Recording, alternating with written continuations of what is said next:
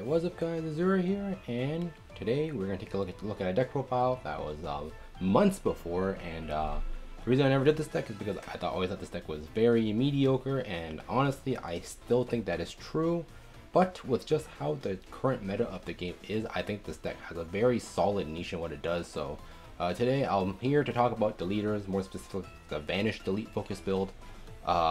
This deck is, in my opinion, like I said before, I still don't think it's particularly amazing. But this deck plays really well into zero damage Luard and Luard in general. So I think just because of that, I think it's at least worth talking about and to take a look over and to at least like introduce into light. I'm sure most people who play JP or follow JP a little bit know that zero damage Luard is the new crazy meta threat, and if you also play ladder, you'll know that Deletors are indeed running around everywhere. It's quite a common deck now on ladder. Same with Naru again, same little gimmick, they banish the drop zone, but I think this deck deals with Luard even better just because when you delete Luard, since the most Luard lists don't play a lot of grade 3s, they'll have to hard try after delete them, because if you delete Luard, they won't get their stride bonus to or their start of turn skill to return 2 back to deck to stride for free. So I think just because of that, this deck we're talking about a bit right now, and so without further ado, let's get on with the list. So starter is Lucci, I think is this name.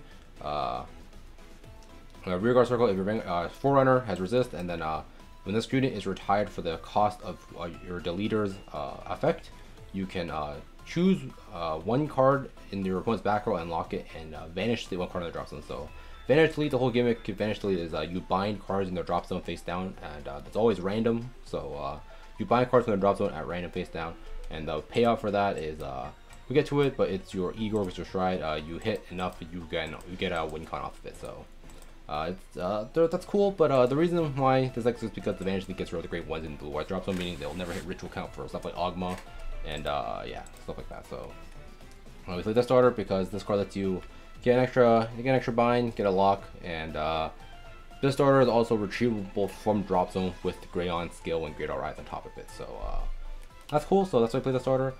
Great. That's for grade 1. I play for 3 Gunics. So last 2 draw 1. This deck does have to neg a card every time to pay for its cost. Gunic lets you turn that into a break even. So last 2 draw 1's very nice. For this grade 1, his skill is if your Vanguard's a deleter. If your opponent's Vanguard is deleted, you can put, or in general, if your Vanguard is a deleter, you can put into Soul to Vanish Delete 2 cards in your opponent's drop zone. So this card gets rid of stuff in your drop zone, helps you accelerate their drop zone bind if you're actually going for the win con, but it also fills out souls so you can actually use Gunic more often. 2 drowns, his skill is when this unit boosts a Deletor Vanguard, and at the end of the boost the Deletor Vanguard, you can put it into soul, discard 1 card from your hand, draw 2, and Vanish Delete 1 card from its drop zone. So this card early helps you cycle for cards, but this card's a little awkward just because of the fact that it is technically still a break even. It is not a plus in advantage because you lose the drown to soul, you lose a card in your hand to draw 2. So you lost the equivalent of 2 cards to draw 2 cards, but this card early is very nice, helps you cycle for cards, and that's honestly the reason why I play it. Draw it early, pretty nice. Draw it late, it can be okay, but playing too many has quite a bit of issues. One, this deck can potentially run the risk of deck if you draw too much, so there's that. And then and since it only works in boosting Vanguard, you can't use multiple in a turn, so if you draw too many, they just end up being bricks. But to be fair, you can't just stack them off as a retire material for your Deletors effects, so there's that. But personally, I think 2 is a good number for this card. And finally, we played the new Deletor PG. Its skill basically never comes up. I only play it because it is Deletor name, in case I need to retire a card for cost, and I only have like guards in hand. Heal cards aren't Deletor name, and if I play the CCPG, those are also not Deletor name. And I think this deck doesn't have enough CP issues for me to want to play the CCPG over a not on name PG. But its actual effect is if this card's PG, if this card's proc as a PG, and you have another copy of it in the drop zone, when your opponent's Vanguard is undeleted, you re-delete it at the start of their turn. So that only works if your opponent doesn't strike. If they strike on top of it, their Vanguard becomes undeleted at the end of their turn. So if your opponent can't strike for whatever reason, this PG will re-delete for you for free. So that's cool. But every deck in this game now is striding, and if you see this, they will play around this by striding. So I think just because of that, this card's second pick is basically irrelevant, but it's between this or the old Luard PG, and in which case this one has a potential upside as compared to the other one, so that's why we choose to play this one instead. And then on to grade 2s. My one of is the Clicking Deletor Evo. on play in my opponent's Vanguard. If your opponent's Vanguard is deleted, you can CB2 to call any deleter from your deck that is not a copy of itself. So you like before in the old deleter deck, you can use this to call the locker. So you can use this to call this dude, which is pretty good, which we'll go over that later. You can call this dude, also pretty good. If you're playing for WinCon, you can call this dude to turbo their bind zone. So pretty flexible, just the one of. Before I was playing the on-hit CC, but I just never found a use for it, so that's why we're onto one of this card now. I've been pretty happy every time I've seen this as a one-off, so I think it's probably the best one-off to play. Next up, we have two Galeys, I think. But he's the mate to the Zaylee, I think got the names right, but his skill is on play for once Vanguard deleted.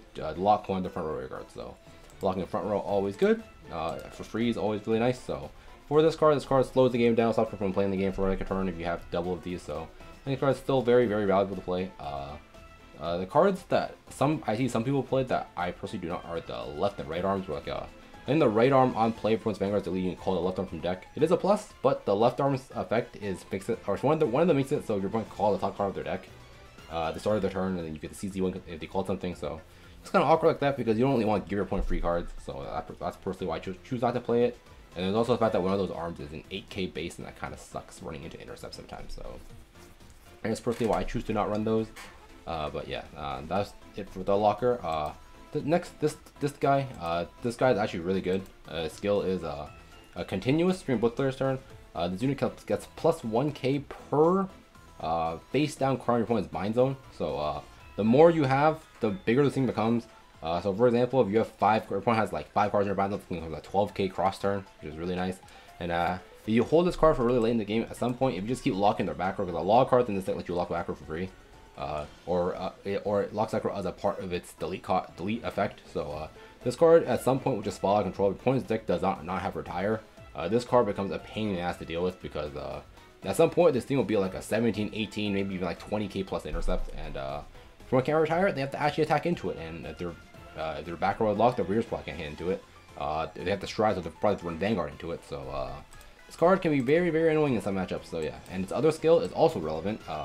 At the end of the battle, your deleter Vanguard attacked a Vanguard. You banish delete one random card in their drop zone. So it helps speed up the bind. It's really annoying later on in the game. And again, against decks that don't have retire, you can just leave 2 of these in the back row and get a +2 bind every single turn every time your Vanguard attacks the band. So this card is actually very good. I think it's probably like one of the best cards in this deck for what this deck is trying to do. So definitely should max on this. And then the other card I choose to max on is the Swift Deleter Galeey. His skill is on place. Your Vanguard is a gray, so the grays are gray on and gray dull, so none of the old ones, just the 2 new ones. On play, if your Vanguard is a gray, you can retire one of your deleter rear guards to retire one of your opponent's front row rear guards at random. So pop one of the front rows at random, and then banish delete one, and then give itself plus 2k. So it turns itself to a solo attacker, helps you retire to push.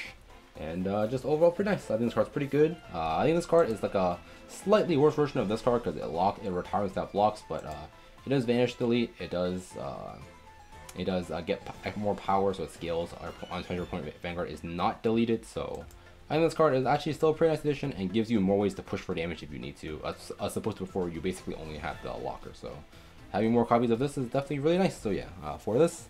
And that's for the grade 2s. Finally, honors grade. The grade 3s are the triggers. 4 heal guards. Heal guards are still heal guards. Still no reason not to play them.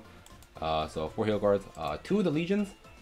His skill is on legion CB1 discard deleter to delete your opponent's Vanguard, and then if they want to rewrite, they have to discard a card, and then this unit attacks the Vanguard plus 2k. So I choose to play 2 legions because sometimes the deck just runs the risk of potential deck out. So because of that, I choose to play 2 legions just in case I need someone to put cards back in my deck. It doesn't come up too often, but I do think the chances of it happening come up often enough that I want to play an extra copy to maybe see it like once a game. So that's why I play 2 of it. At worst, it is stride fodder, so it's not even the worst thing in the world just to play this. So yeah, that's personally why I choose to play 2 of it. 4 of your main ride, the Grayon. His skill is CB2, retire deleter rear to delete your opponent's Vanguard. Choose one of your opponent's background and lock it, and vanish delete 1.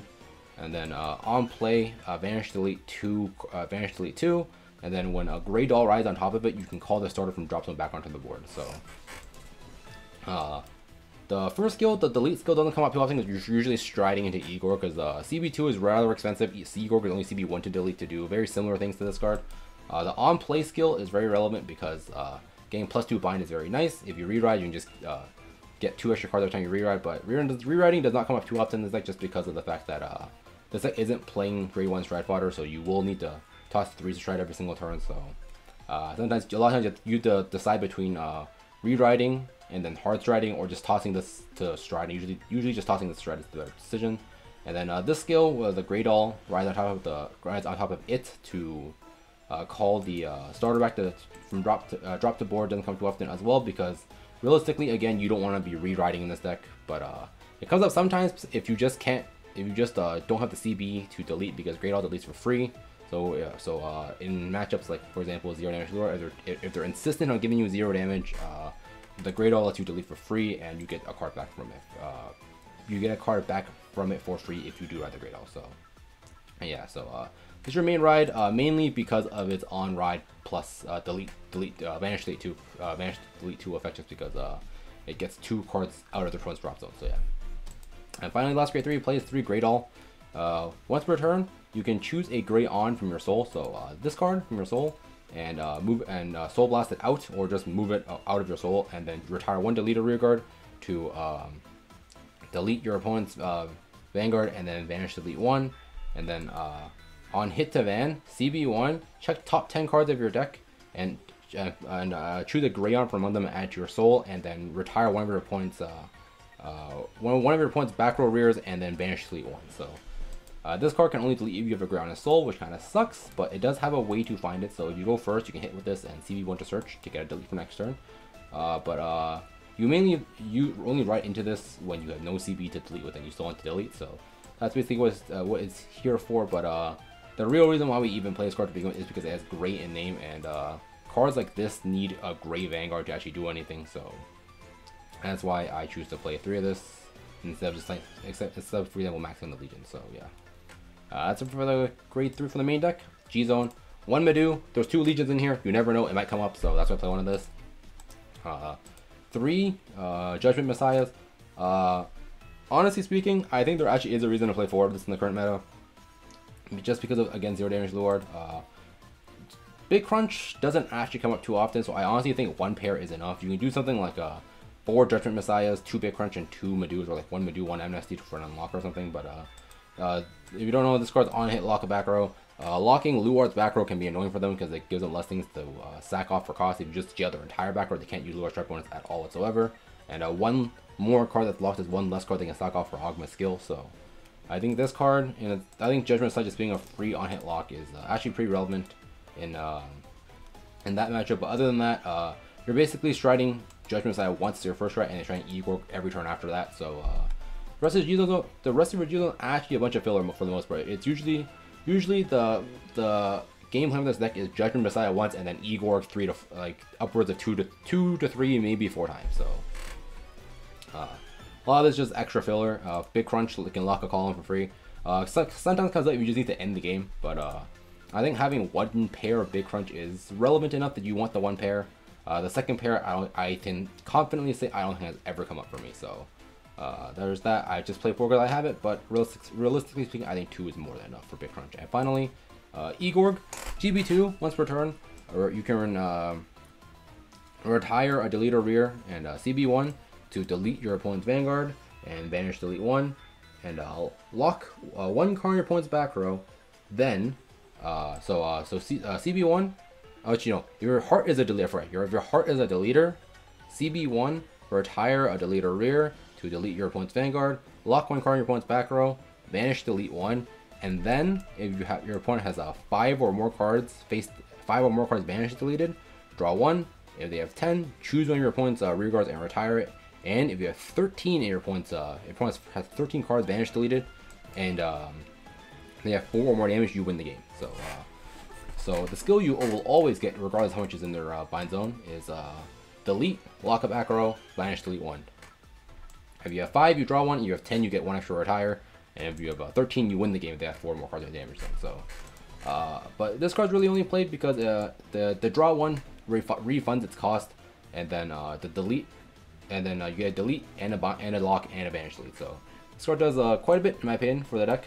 Very good card. I think that's definitely one of the reasons why this deck is actually playable now, because delete cost is actually manageable now. You break even for the retire cost, and you get a bunch of extra goodies on top of it. So yeah, very good card, and definitely a 4, because even though you only really go into 3 on average per game, the 4th one might come up and you do want it. So yeah. And another upside for this deck, it is actually very much a budget deck. You can see I have 4 big crunch being the only GRs, but like I said before, you would think you only need 2. So yeah, very cheap deck. Good anti-meta to the current meta on JP right now, with Luard running around everywhere. So yeah. So after this, I'll have some games for you guys as per usual. Tell me guys what you think below down. Tell me guys what you think about this deck down below in the comments, and I'll see you guys next time. Peace out.